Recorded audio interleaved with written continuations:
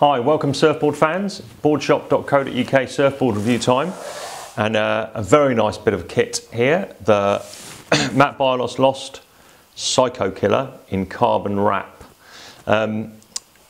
If you've seen the review we've done of the PU board, you'll have the gist of it already. The carbon wrap is obviously an even better take on what is already a good board. I'll run you through the details of the shape very quickly, and then we'll go on to a bit of carbon wrap stuff. First up, who's going to surf it? Pretty much anyone. Get the size and the volume right, and anyone from a real average guy up to a real top-end performer can surf it. And it'll go in anything from thigh to solid, serious barreling overhead waves. There's lots of videos online, you can check them out, and you'll see people surfing it in all different conditions. So, loosely based on Quiver Killer, which has been an awesomely successful and popular board for Lost and for us. It's a take to give you a board which has a bit more performance in poorer conditions without killing its performance in the top end stuff. So, feature-wise, wide point slightly forward compared to the Quiver Killer. A little bit of a tailored nose rocker as well. Through the middle of the board, extra volume, hidden volume as Bylos calls it. He's basically put more volume through the middle of the board to give you paddle power and stability, but hasn't compromised the refinement of the rails. So you've still got a board that's responsive and fun and surfs with a bit of precision. The biggest change obviously you'll see is in the tail. He's put in a double bump like cut off swallow as opposed to that rounded pin that the Quiver Killer had. The idea of this is that makes the board a bit more pivoty but easier to turn. The double bump breaks up the flow of water and reduces the amount of foam you have in the rail. So in theory it gets into its turns more easily, a bit snappier, and surfs with a bit more precision, especially off your back foot.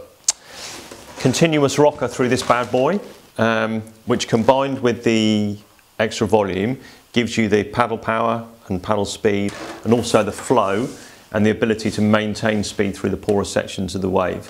If you can see, the exit rocker on the tail is not massive at all, but it's counteracted by that double bump swallow to try and give it that looseness and release into turns.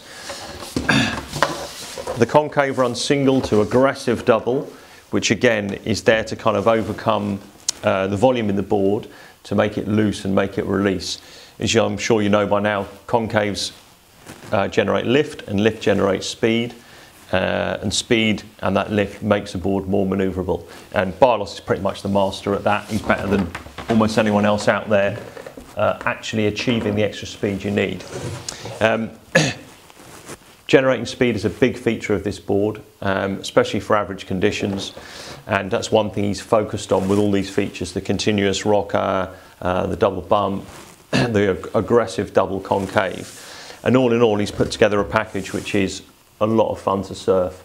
Sit it with like a full-on groveler and it'll take care of 95% of the waves you're ever likely to surf, unless you're going to go and charge stupidly big waves somewhere, which probably like me, you're not.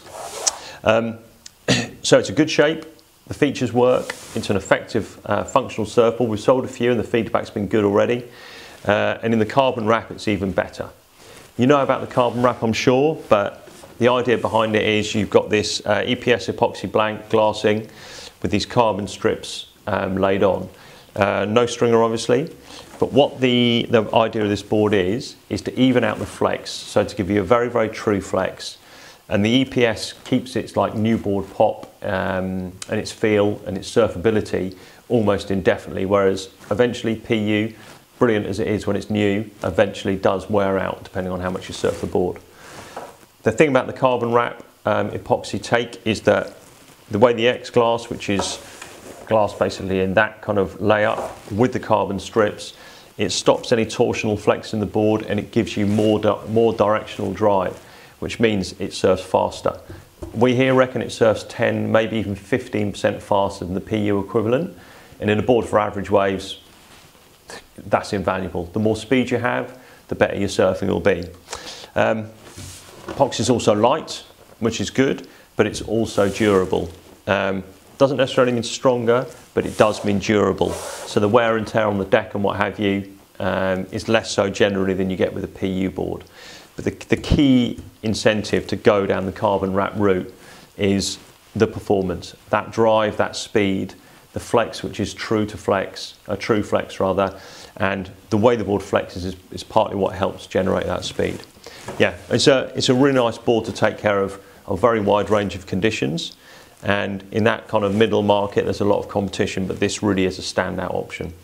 Now fin wise, we've got it in FTS2, so I will be surfing mine as a quad in smaller and average kind of days if it's a bit junky, and I'll probably switch up to a thruster if it's good, better, got a bit more push or broad or what have you.